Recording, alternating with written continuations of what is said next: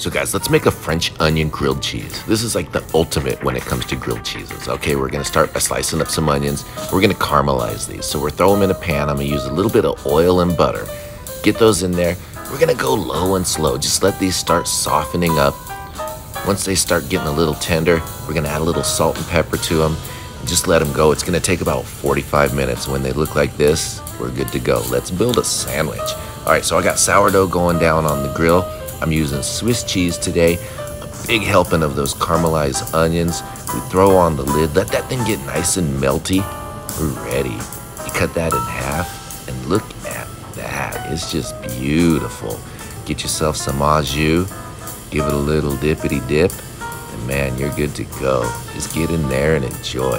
What a treat. This thing was absolutely amazing. I'm definitely cooking it again. Thanks for watching. Cheers, everyone.